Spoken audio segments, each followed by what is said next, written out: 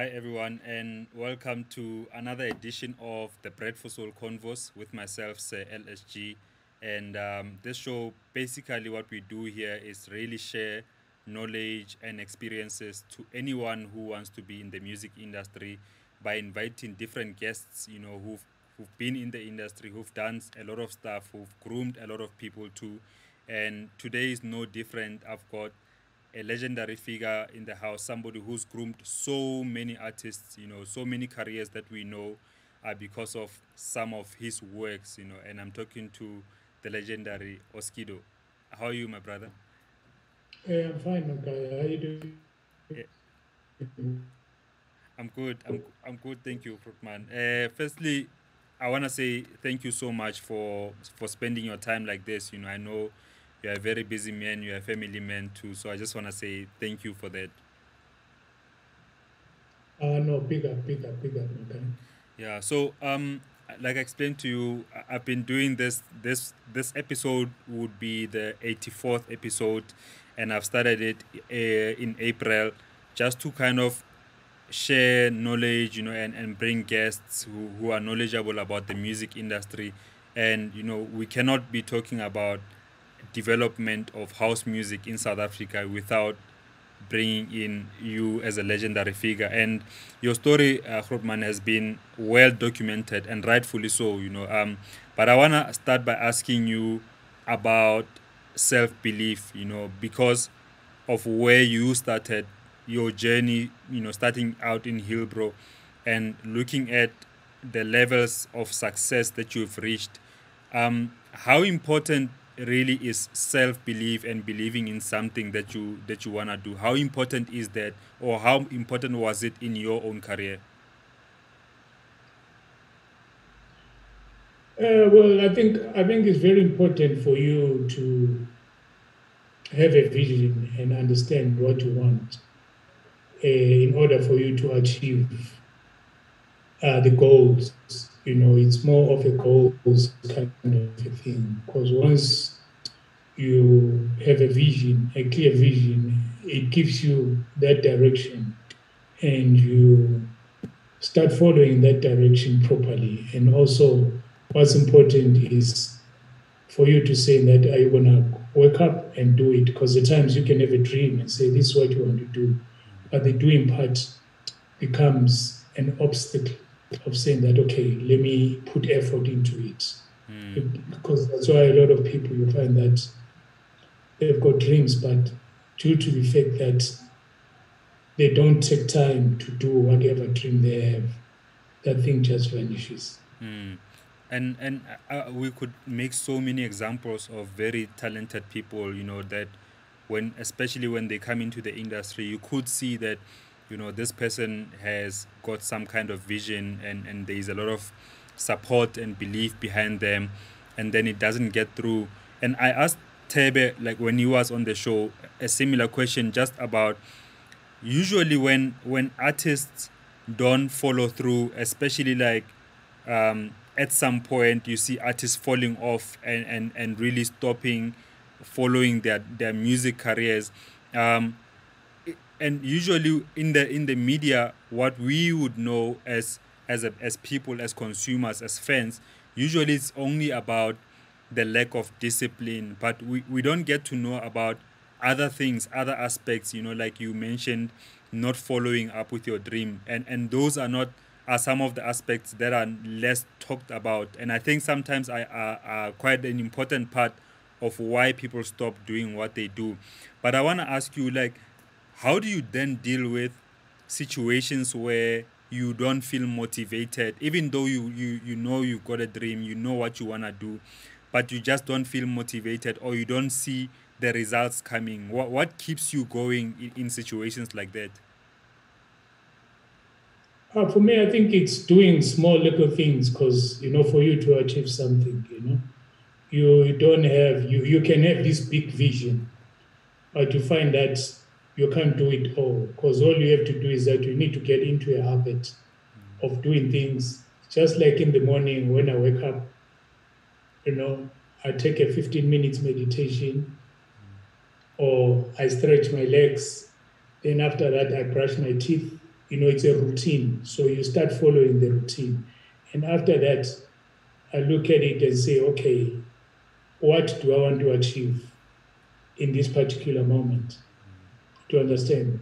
Then I write down my goals and say, okay, this is what I want to do.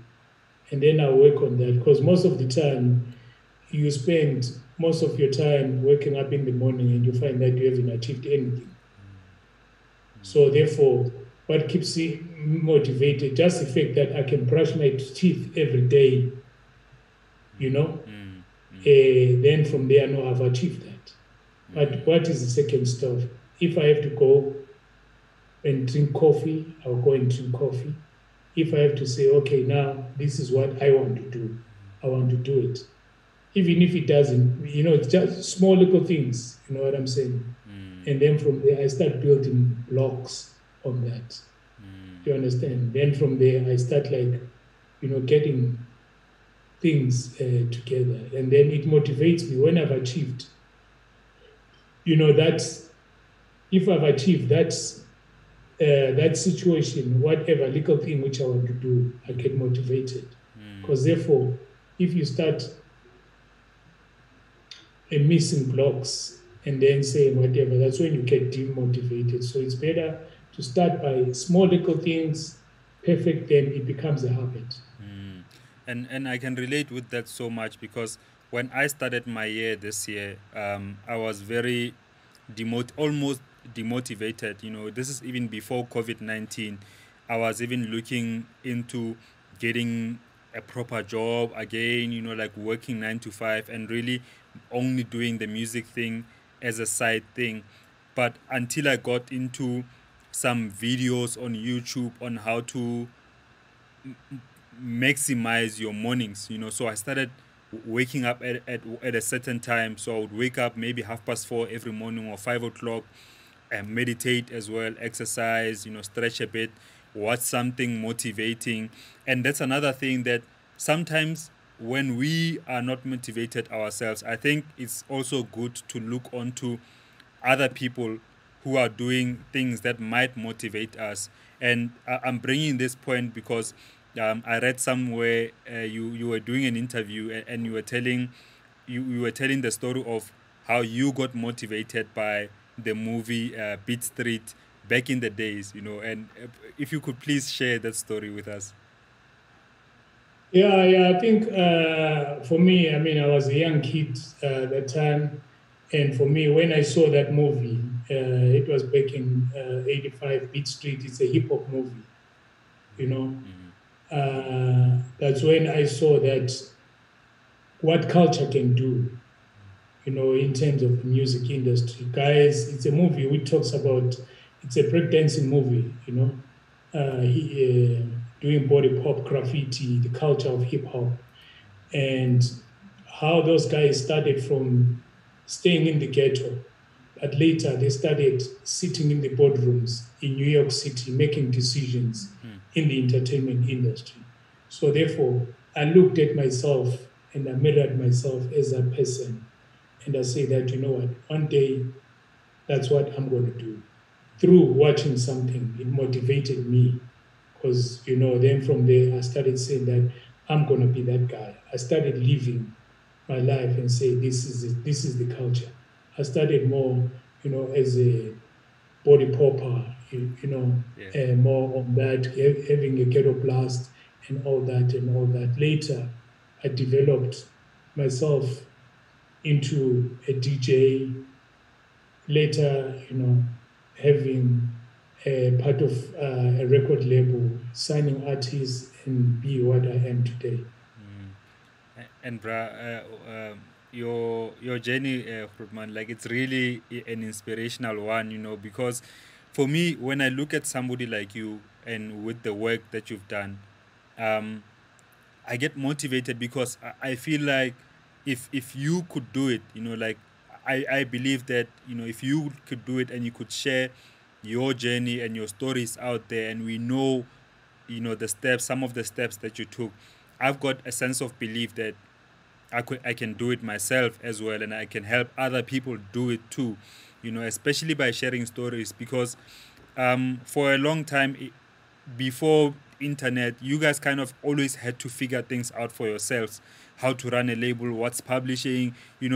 Sometimes you find things along the way as you go. But at the moment, it's not necessarily the case because the internet is there, the information is there. It's just really about finding your way and navigating your way, and being patient, being consistent, and all of those kind of things. But I want to get into Kalawa, because you, Bradon, and DJ Christos, you guys formed the label. And last year at the Delicious Festival, you had a 25-year celebration of Kalawa Jasmine Records.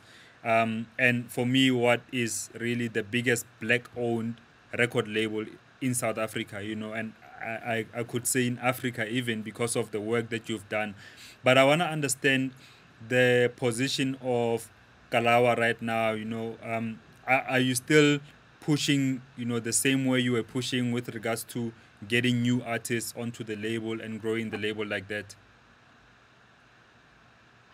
Yeah, I mean, if you can look at historically, Kalawa, I mean, it started as Kalawa, you're right, with me, Christos and Don, and Bradon. But later, we met Jasmine Music, then we meshed, then we became Kalawa Jasmine. And then from there, we started releasing different artists, developing artists, and working as a team has made us to be where we are today. And then we've grown the business where we've developed. That's why what happened is that normally when the artist becomes bigger, they want to open their own record label. We assist them to say this is it. For example, a good example, Black Coffee came in, he wanted to license, he was new in the music industry, but he didn't know, he wanted a home. But Kalawa Jasmine gave him a home to license his product. So as Dira Afrotainment. So therefore, we look at business as also growing other people. You understand? And at the same time, we also sign our artists. But when our artists become bigger, we give them a platform to start their own thing.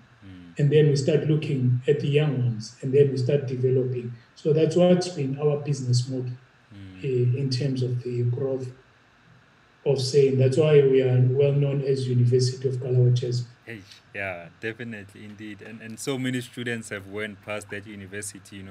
And with regards to Kalawa specifically, are you then also, is there a are you also growing other people to kind of take over the legacy once you guys have left? Is there that succession kind of grooming happening? I know, like, Bobster has been with you, like, as your boy, like, coming up. He's been with you, like, from YFM, Metro FM as well.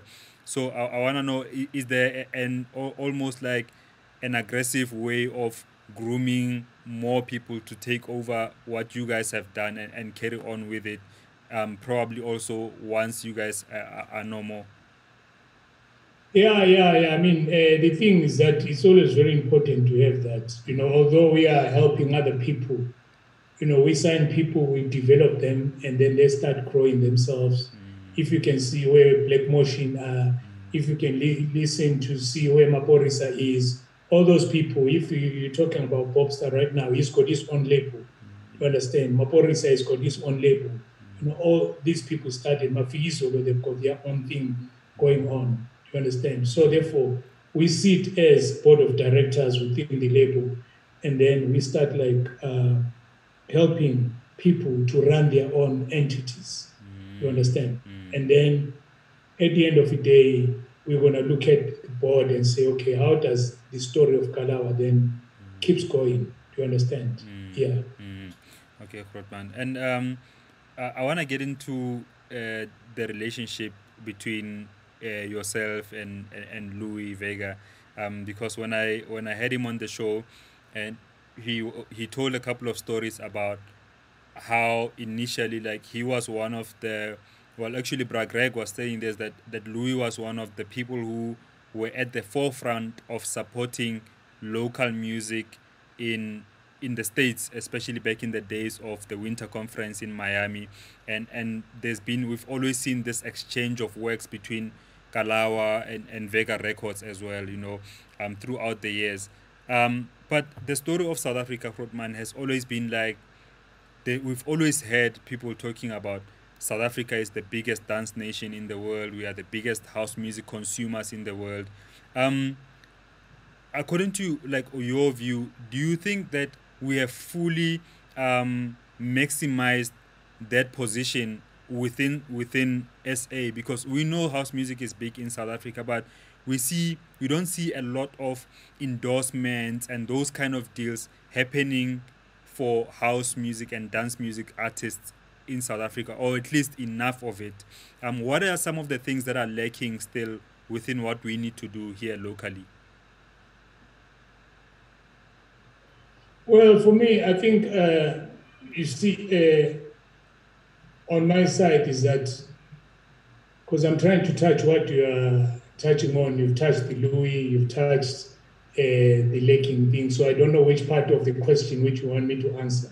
Let's start. Let's start You've with the touched the Louis one. Louis, you've touched the endorsement, you've touched. So I don't know which direction do you Yeah, want do you want me to think I think let's start to answer the. with the Louis relationship, Krugman. Well, what happened is that as myself, OSKIDO, I've got the outfit, which is Kalawa Jasmine, which is a record label. But also, I've also got my own personality as OSKIDO, as a DJ. This is where I started all this thing. Then, with my friends, we formed a unit called DJU, which is myself, Christos, Vinny Da Vinci, DJ Fresh, and Christos. And then we started, because long back, before even Kalawa started, there were only a few DJs only playing.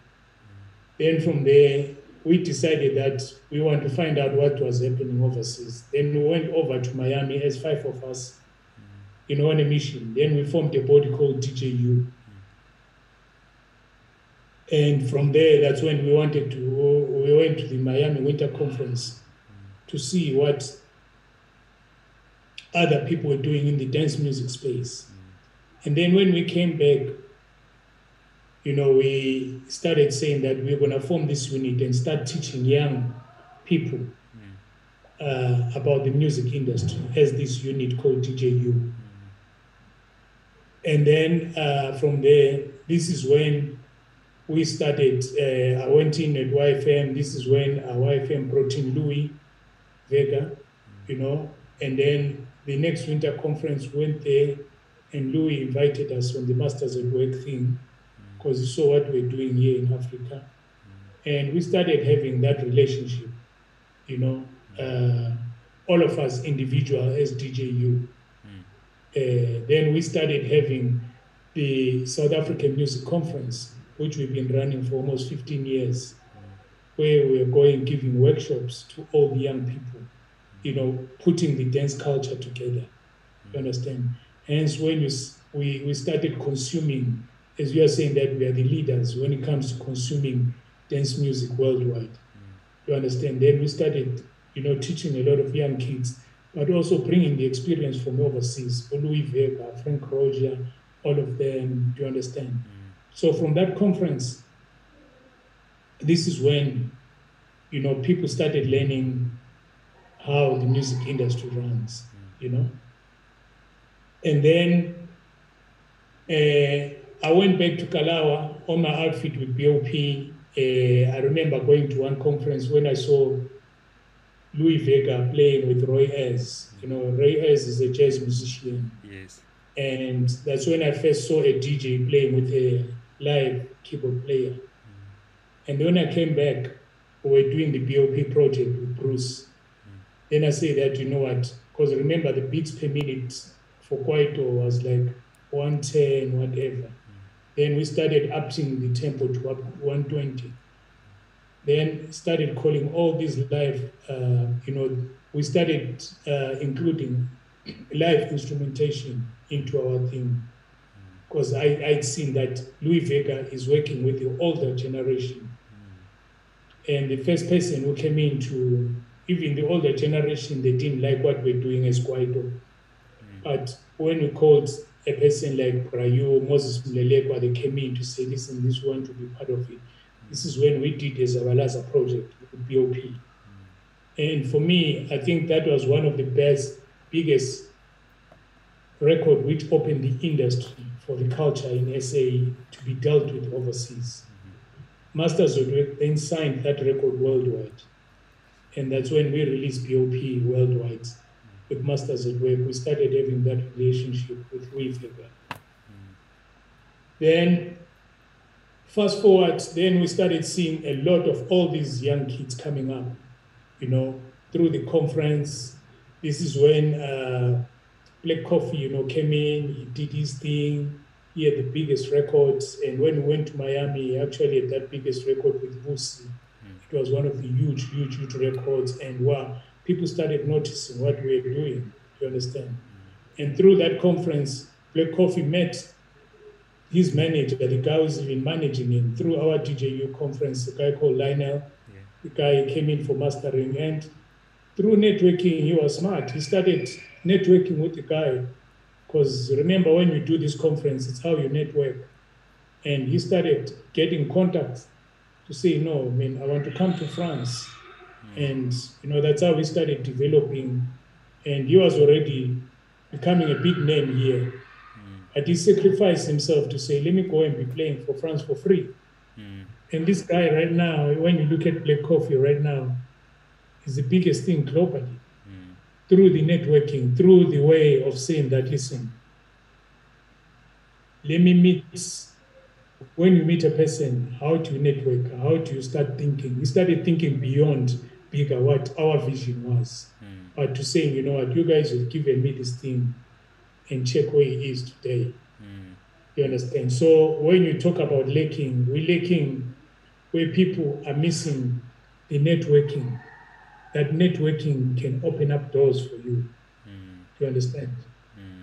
So therefore, it's very, very important for you when you've got an opportunity to network with different people, find out what they're doing, and then start checking out what's happening, and then be in touch with them and start developing your own strategy and start running your own thing. And I think that's so important to note, because most of the time, especially with house music people, we've gotten to a point where sometimes we feel we don't connect enough with people from other genres, and we might not necessarily, you don't even have to enjoy somebody's work to respect their work. If somebody has done a lot of work and they are successful in what they do, I give them the respect for that. And then then I think the task for me comes to, how do I get what I do? How do I use some of the tools that they do within my thing? But also, how do I keep connecting with these people, so that we can kind of grow from one another? And I think for the longest of time, I just wish that locally dance music could really thrive as much as it should be, because the ears are there, Fruitman. Like, people are listening to house music. People love amapiano. People love deep house. It's still, very well respected. What Tira did in Durban with Durban Kwaito, I mean, not only Tira, but him and people from Durban. But I think we need to see more of that, and we need to see more of that growing to a point where there is those networks between brands and between artists. Because you mentioned SAMC, I want to get onto that, because I'm a student of SAMC too. I started going to the conference in 2008 when it was at WITS. And I think I learned so much from it. I didn't know how to write an email when I went to the conference, and I got out there, how to approach labels, how to network with different people. But I've seen kind of a change in the way the conference has been run, because you do it here in Johannesburg and then take it to Durban, but the Joburg part of it seems to have gone out. What are some of the changes, or what influenced some of those changes with regards to SAMC? Well, at the end of the day, remember all these things, it's also got to do with the interest of uh,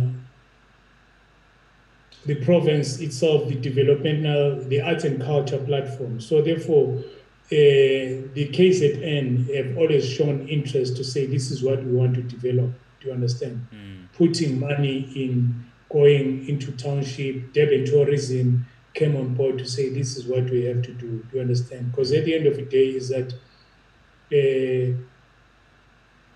we're doing the good work out there, mm, but people, for us to do that good work, it's got expenses, to be done. But if, say, we've got, remember, we are taking our time to do this. mm, So therefore, that's why most of the time, Durban tourism is coming on board to come in to say, listen, we see what we're doing, what we're doing. So therefore, we've looked at it that, listen, we always want to do it during Durban, July. People travel all over the country, just like in Miami as a city. mm, Remember, the concept came from Miami Winter Conference. mm, So for Durban as a city came in on board to say, listen, we love this thing. It's developing the youth of the country. So therefore, hence, it has been mostly positioned there. mm. And earlier today, because I know that you are so big on developing and talent. Earlier today, I had on the show. I mean, yesterday I had Miss Jones, who is also, a student from the conference, but also was a beneficiary in the OSKIDO, I believe, Foundation. Who are some of the people who really, came out and took the chance by the horns, specifically coming from the I Believe Foundation? Well, the concept was we approached NYDA. The concept was to say, let's look at provinces where we can build studios for young people. Then we teach them about how to run the studio business. Do you understand? And also with the other section where we're giving sound systems for guys, for sound hire, where a person can have a sound system, you know what I'm saying? Then they can start sound hire business for weddings, for whatever. Small studio sessions was for you to have where you can start recording demos in your hood and all that. But what happened is that we went throughout the province, courtesy of NYTA, who sponsored the whole thing, and they funded that program where young people, were given studios and we teach them, we give them these studios, and then they start like, producing themselves, for their community. It can be church, and then we create a website for you. Do you understand? So that people can do studio bookings. There's business because music industry is not about only making business. It's not only about making music. There's gotta be studio. There's gotta be marketing. There's gotta be. So we give you all those tools. You understand? And I mean, Heavy K came from that project. Moby Dixon came from that project. So a lot of kids came out from that I believe project. Yeah, and it's such a dope thing because like when I was speaking to her, Miss Jones, and she was telling me how at that time when that project came to when she became part of the project, she had almost given up in the music industry, and things were not looking so good. And I think it's some things like that that can really rescue someone from, leaving everything, and then help comes through. I think that um, we do need to see. I believe that like the government kind of needs to find a way of really helping more people, and directly, because with people like you, Grootman, when people like you do these things, it's people who have been on the ground. It's people who know and who have contacts with the musicians, the aspiring musicians. Unlike when it's just the government doing things, but they don't really have people on the ground who know who to get and who know how to, train those people, how to really move them forward. But I want to take you back a bit and talk about Mafikeng, because I'm from Mafikeng, and you've helped also so many other people from Mafikeng. When I had Tebe on the show and he was telling me stories of how they got signed to Kalawa, him and Bruce. But there's specifically a group that I wanted to ask you about, and this is Crowded Crew. I don't know if you do remember back in that day, what was it about them that really drawn you to them? Well, I think it was their unique style, because remember that time we had signed Tebe and Bruce as a producer.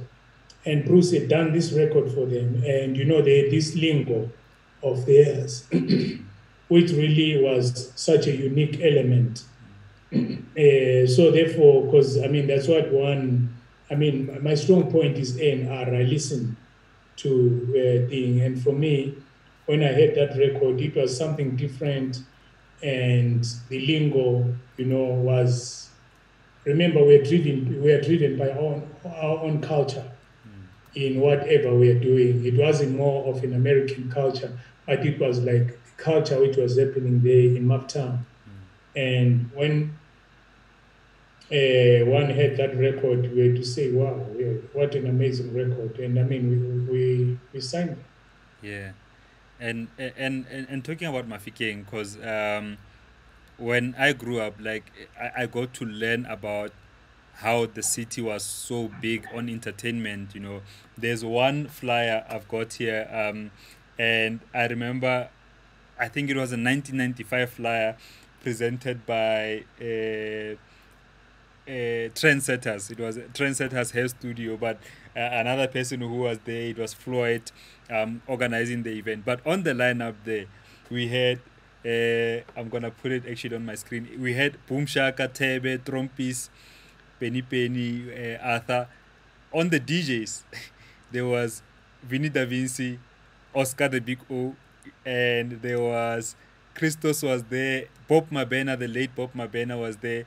And for me, it's like we hardly see this kind of colorful events where you've got people from all kinds of genres really enjoying. But I want to ask you about Mafikeng specifically. During that time, is it true that that town was really popping? Yeah, remember then when the Kwaito, because that was during the Kwaito culture, back in 95. We remember that our music wasn't played on radio. We had the youth of that time. No one believed in us, right? So therefore, the only thing to organize was to organize our own concerts. So therefore, I used to travel down there, and I think the first concert we did was called Imbizo, at a company called Bad News Productions. I'm sure on that flyer there must be Bad News Productions. Yes.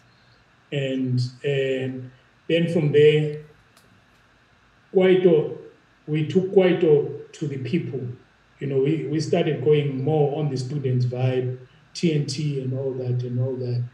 And that time, Maftown was the half because, there was Unibo. It was happening that time. And when we took the concert there, we partnered with Floyd to do that concert. And remember that we are coming from an era of bubblegum where people were used to playing instruments, but we were playing back tracks. So therefore, it was a new culture of having DJs and artists thing. But also for us, it was more of a promotional kind of thing. That's why you see Boom Shaka that time, because the record labels they denied us to say that they didn't like our music, major record labels. Therefore, we're using it also as a promotional tool to take it to the people. But the youth of that time started loving that thing. So Maftown that time, because the Unibo activity and Radio Bob, was happening, it was the hub of the music industry, which we felt it was an underground movement. And that town was happening, and we felt that, I think it was a Litlamoren Dam. Yeah, Litlamoren Dam. Yeah. So we used to take the picnic stuff, because, remember that there were festivals which were happening, but this was now for the youth culture. It was something new. So therefore, we're catering for the youth, and that town that time was booming. It was huge. And that's when even the 60s started kicking in, the 60s vibe.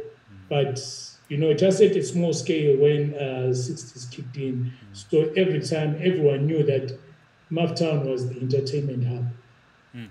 And also like just still on Mafi game because um, having stations like Radio Bob, and Bob TV and Mabatu TV, and there was such a big investment into the arts in Mafikeng, and for people who are not from Mafikeng, um, I mean it's still there, but at that time it was more prominent. There was a center called Mabana, and Mabana was an arts center. It had an entire music school. So after high school or primary school, you could, after school is out, you could go to Mabana and go into a music class, and you'd be trained like that, or go into a karate class, and there were dancing classes, anything concerning art. And it's because at the time the government of Botswana, was really heavily invested in the arts. They built a mega studio. Really, at the time, I think it was the second best studio in the world at the Bob Studios. And I just want to know from you, like your own experience and your views, would you say that the government here in South Africa is not investing enough within the arts?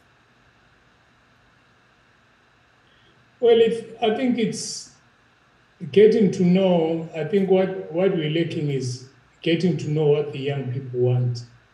And they are investing, they are doing different activities. But I think it depends on their strategy. But I think if the strategy was out there to what we are talking about, these are centers which were there in Bob, to understand. I mean, this is where Bruce came from. This is where Tebe came from. We will see. But I think they are investing in arts on different formats. But I think they need to be on the ground where people are at, youth centers, where we can develop young people into other things. And also, like, for somebody who's been in the industry, for such a long time, Rodman, and you've seen artists coming in and going. If you could, like, name two or three things, core things, especially now, that artists should be doing to remain, to have that longevity that you've had along the years, like, what are some of the things that you would advise on? Well, for me, it's for you to be, have an open mind. And like what you were mentioning earlier, we've got internet now, research, find out what other people are doing to understand, and then have a dream, and you start working on that dream, and you start, like, working on yourself and say, this is what I want to work on. Have a vision.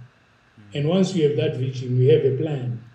And then you start working. Don't just have it and say, oh, this is what I want to do, whatever. If, for example, I'll give you an example. Casper Nyovest came back to me before he started Fill Up to say, Hootman, how have you sustained yourself in the industry? I'm worried that, I've done this thing, but I don't know how I can build myself. But I've got this dream of building, this thing. I want to do this show at the Dome because no one has done it before. For me, it was a young kid who had a dream, and it was in his vision. And for me, it was, listen, the Dome, are you serious? You want to do the Dome? And Gary, no, it's doable. All you need to do is to work on it, have the right team, and work in. Because his worry was to say, you know what? In the music industry, you can have things, but I've seen that you've always got things to fall back on, even when things are bad and then whatever. You understand? And you can see that this is the guy who had a dream. He put up his team properly. Do you understand? And he said that, listen, I'll do what's not been done. I am going to fill up the dome. And he started putting things together. Have the right team around you. People, do you understand? Because you can have this dream, but do you have the right team to make things happen? And there he is. He started like building. That thing has become a brand. Start creating things which are going to become brands, so that even when you are sleeping, because he does it now every year, you understand? And then he knows that even if, say, he doesn't have kicks or whatever, but that thing has become a brand for, you become a trendsetter. So therefore, once we have a vision, you put up the right team and then whatever, because all of us always have dreams and say this is what we want to do. But for us to implement, it becomes difficult. So here's a young kid coming from uptown saying, I want to fill up the dome. And he filled it up. Because he had to come in and say this, whatever. But that thing has become a brand for him. Now he's filling up stadium. So it's very, very important for you, once you have that dream, work on it, get the right people to work with you, get partners, do you understand? Even if that's why you must have a brand team who are working on your brand, so that when you're out there, people look at you and say, wow, this is it. You sit down, you give them and say, this is it. Because there are a lot of people in every wood who've studied marketing, who've studied different things, Even when it comes to production, you don't have to be able to play. There are people who are playing who are real players, but they don't have the concept of production. You understand? If you can look at a guy like PDD, you can't play. But what happens is that you put up a lot of people who can play. He says, this is my vision. This is the song I want to do. This is the bass line I want, whatever. You get all those people in and then whatever. So it's very, very important for you to have a plan. Once you have a plan, put up your team, because you cannot be good at everything.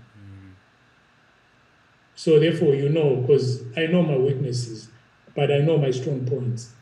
If my strong points was to say, this is what I want to create, this is what I want to create.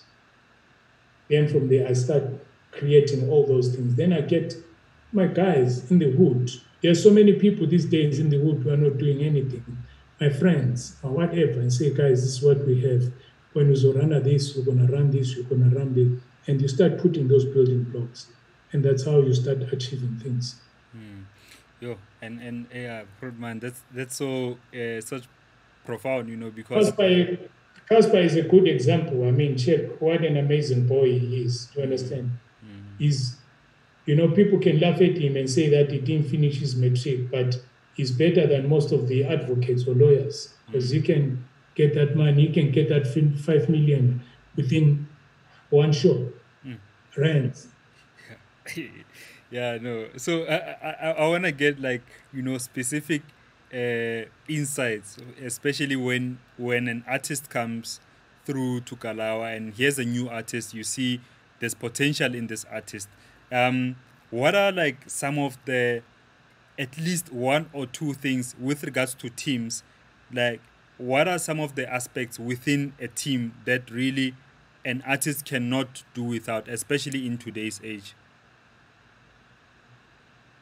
Well, it's for him to, one, respect the game, understand that this is the business. Because most of the artists will come in and then from there they will feel that this is the thing. And then what happens is that you put the right marketing around that person so that he doesn't meet his interviews. Or at times you find they've got a hit, they don't respect to go to interviews, they sleep, they don't do anything. When you call them, their phones are off, whatever. They wake up after 5 days because they've seen themselves on Tuesday. So respect is very, very important for you to have, but it's very, very important for you to put the right team for them. But if they don't respect that team, then it's useless to have them. And who are in those teams, Bra OSKIDO, like for you guys at Kalawa? Like not necessarily in terms of names, but you know, in terms of titles, like you would have management. I assume you also have maybe PR. What are some of the other elements or make of those teams? Yeah, is to have a person who can sample the radio properly so that your song is played on radio.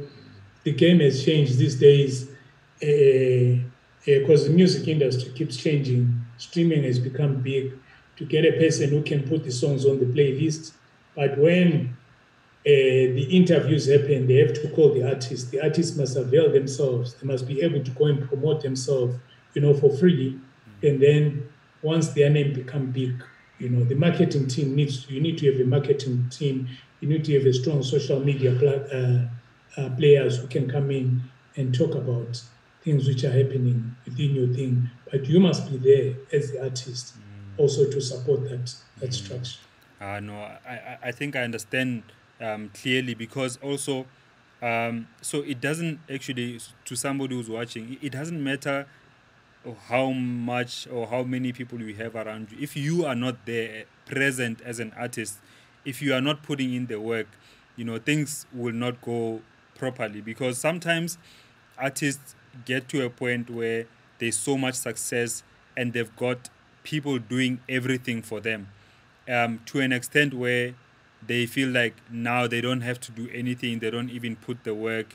And I find that sometimes it could be dangerous, like when an artist is so successful for 1 year, maybe they've got that one hit or one album that really sold and everything's going well for them, and before you know it, because time goes by so quick, the artists are not nowhere to be seen, because of no one wants to be interviewing them anymore. They didn't pitch for certain shows. The discipline just went out of the way. Would you say discipline is one of the most crucial factors with regards to success in the industry? Yeah, definitely. I mean, if you don't have discipline, I'm telling you, you have it for that moment. Remember that God can give you that talent.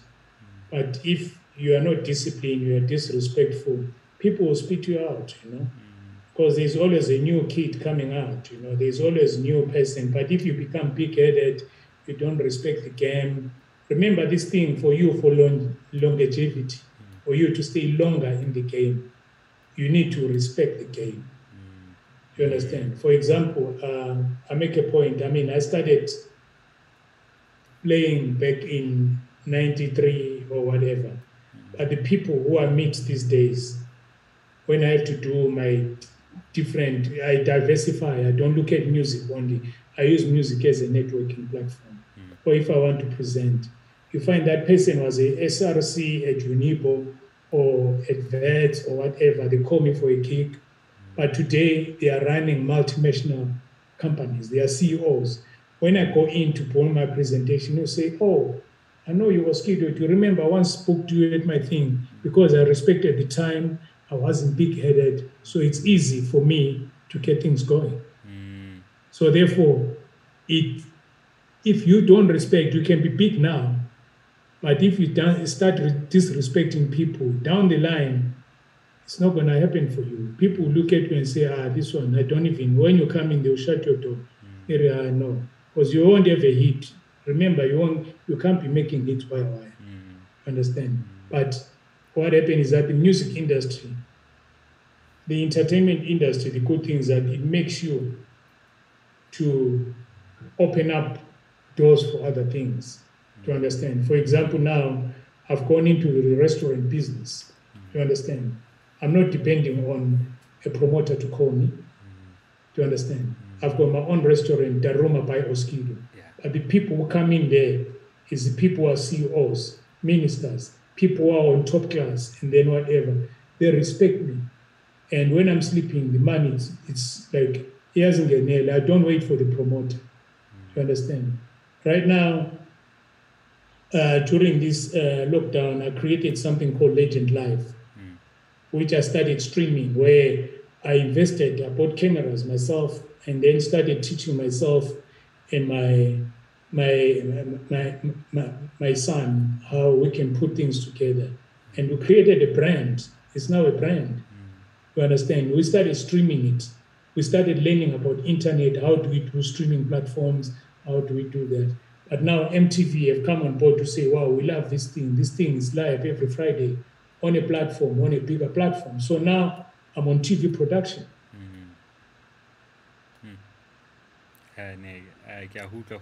Yes, yes. I like the moves though, because I feel like diversifying is such an important thing. In the past, like, okay, for me, for the past 10 years, I've worked on TV. I've worked with Teboho, who connected us together. I've worked for them for the past 10 years, and then I became a freelancer, let's say, in the past 2 years, so that I can focus more on my things. And what I've seen is that diversifying also allows you, in a time like this, if obviously I could assume the restaurant has been impacted, but things are opening up, and actually for restaurants have been open for some time, but just the importance of having different streams of income. How important is it for artists to not only focus on doing music and really open themselves to other things? The problem which we have is that, you see, I always tell even some of the artists, most of our artists at Kalawa, that we normally get gigs only on weekends, Friday and Saturday. And you find that maybe you're on studio, you understand, you don't make music wire every day. But what happens is that from Monday to Friday, what do you do? Remember, you've got 24 hours in your time, to understand. You work, you sleep for 8 hours, and then you've got the other thing. But what do you do with that thing? Once, for example, I'm known as OSKIDO, how do I push myself? Right now, I'm a record label owner. I've got a radio show at Metro FM. I own a restaurant. You understand? I make sure that I start checking and say, where do I start moving into different things? I look at things, I sit on Kalawa. I've got my own company, which I do. I want different things. So therefore, I start networking. So therefore, it gives you that platform to start thinking different things. Because what do you do? Because most of the time, that's why we find most of the artists frustrated, because from Monday to Friday, they're waiting for the promoter. It's either bakrendi, bapuza. That's when, they get into drugs, they get into all that stuff. Because bayazi ukuthi, baba bonekasi, they are on TV now, whatever. During the day, they are with the girls and they are drinking, they are doing all that stuff. And when that door closes, that's when the frustration let out. So it happens in not only in the music industry, but also we've seen it happening in the soccer, in the soccer industry, in different things. So therefore, networking in any other field, if you want to be in the business, is very, very important. That's why it's very important for you to diversify. Thank you for that, Rotman. And just my last question is that sometimes we see, most of the time, as people, as supporters, we would see successful artists as perfect, that nothing ever goes wrong, that when somebody's successful as OSKIDO, they never have problems and stuff like that. And I've grown to learn that it's not really the case. It's just that you are dealing with your problems differently. But I want to ask you, what are some of the, especially in recent years for you, what have been some of the most difficult things or challenges to get around? Well, remember that life, I always believe that in life there's joy and pain. There's no perfect happiness. You can't have 100% happiness. You understand? There's always got to be disappointments and all that thing, but it depends. You're always going to make mistakes, but are you learning from your mistakes? The music industry has changed drastically. I mean, we started from cassettes. We moved into CDs, physical stores. Now all of them are closed. You understand? But what do you do right now? And for example, when you look at the record label with Kalawa, now we've created that catalog.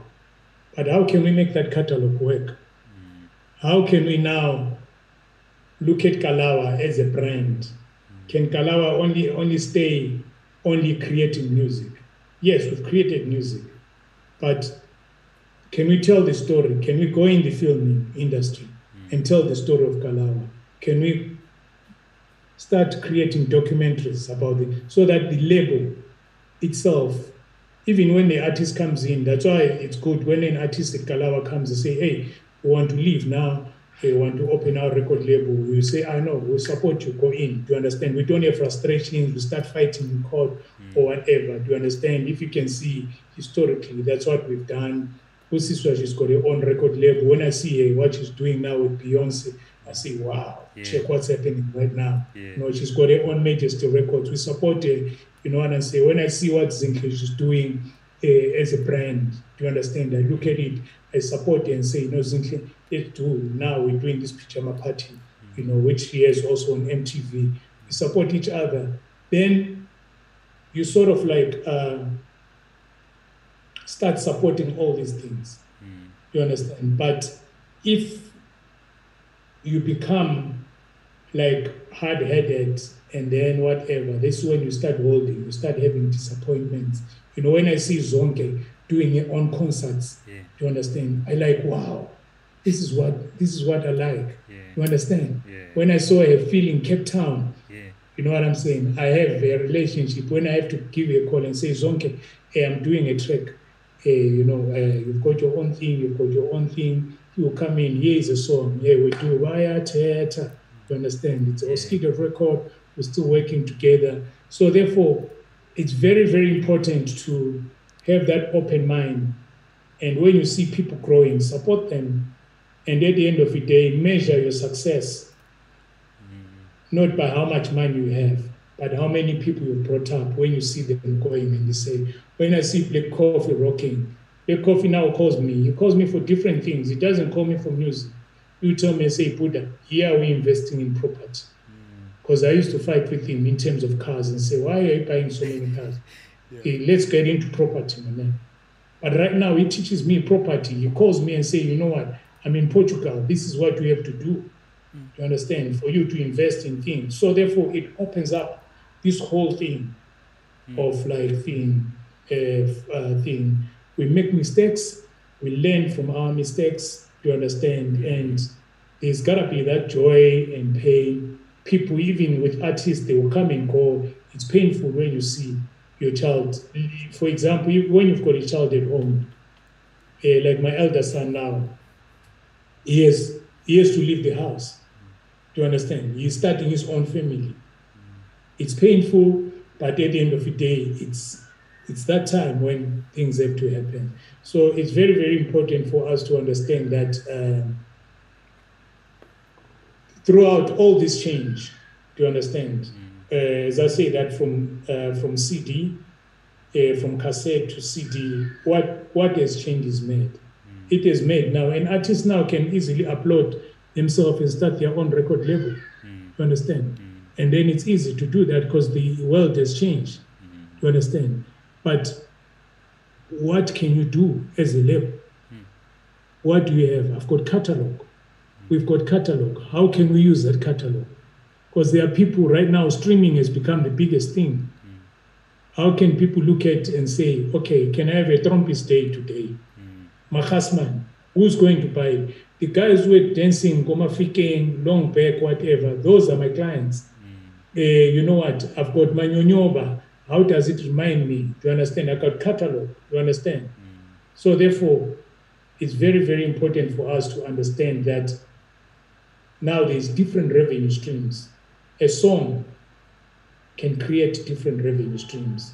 And what we have now, as Kalawa tells me, is a catalog. But right now we're looking and saying, how do we start maximizing the catalog? Because right now, if you look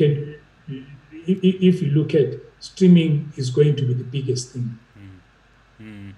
Yo, I know. Thank you for the lessons, man. Just in closing, I want to ask you about Bob Mabena, you know, who we just laid to rest this past weekend, and like my encounters with him, and it's so profound because I've noticed a similar trait with a lot of successful artists within the industry who have stayed the longest time. Yourself being one of them, um, Bravini, Christos being another one. Like most of you guys have got this welcoming thing about towards young artists, and Rabob was the same towards me as well. I do a residency mix on Power FM, and I got there because of him.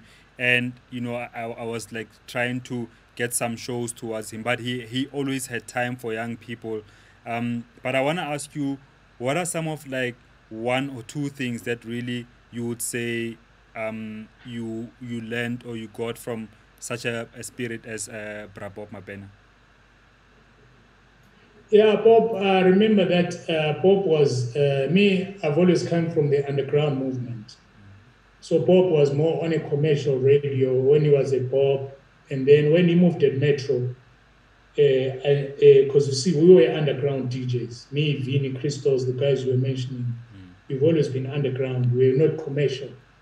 You understand? So Bob has always been radio, gives you that platform and all that. So when, because we're collecting a lot of records, vinyls and all that stuff. So when he moved to Joburg, because he was so popular, when we joined Metro FM that time. So he came to me, he approached me to say, hey, my man, I'm getting requests for gigs, but I don't have records. Then he came to my house. I was staying in Hillbrook, and then I gave him about 50 records, of saying that, go in and then whatever, so that you go and play. You know what? And I selected, my vinyl collection, and I gave him that stuff. And from that time, what? That's how I started relationship with him. And then he had those records for years. Even now, every time when I meet him, he always tells the story and saying, this is the guy who started me off. He gave me his vinyls and he helped me this way. And we started having that relationship. And RIP, we've lost a man who I respect the most, but we all know that we're going to leave this world. You know what I'm saying? We are all strangers here, but we need to prepare ourselves for our next journey. I think the more you give, this is how God is going to reward you one day. It's very, very important. You understand? Because a lot of people must understand that we are only strangers in this world. You understand? So therefore, wherever he is, condolences, to the family, and may his soul rest in peace. Yeah, may his soul rest in peace indeed. And I think similarly, Krotman, I think I want to say, as we close this conversation, I want to thank you firstly for your time, but I think secondly, for your contributions in the music industry, and I'm saying this with all honesty because many of us would never be doing what we do as musicians, as DJs, as producers, if it wasn't for people like you, firstly introducing this music to us, especially when you were importing dance music and when you created the Kwaito records, but also after that still putting your time behind developing other artists, behind the DJU movement, SAMC. Myself and many other people have benefited greatly from your life, and I just want to say we need to celebrate people like you. I want to thank you so much, OSKIDO. So thank you. Yeah. I always tell people that it's a teamwork movement. You do understand? It's like, not that we are superheroes, right? Yeah. But it's like we move together as a tribe. We move together. If you can look at the ground, we print Kalawa. We're moving together as a tribe. There's no one who's bigger than the other part. When you look at a full human body, when you must check when your body, maybe when you've got flu, or when you broke your arm or whatever, your functionality is not good. Even say an engine, when you can take out that piston, a small little thing. So small little things count. So therefore, it's not like a one-way thing, but it's the influence which you get from other people for you to share ideas. I'm check now, you've got this online thing. It's good creativity. I'm learning from what you're doing. So we have to learn from each other. And I think that's what's key in this life. Yeah, thank you so much. Thank you so much, Rupman. And to everyone who's watching, thank you so much for watching. Please tag somebody in the comments who might learn from the conversation, who might also enjoy the conversation maybe, and also share the video so more people can see it and more people can learn from it. Otherwise, let's remember to stay creative. Peace.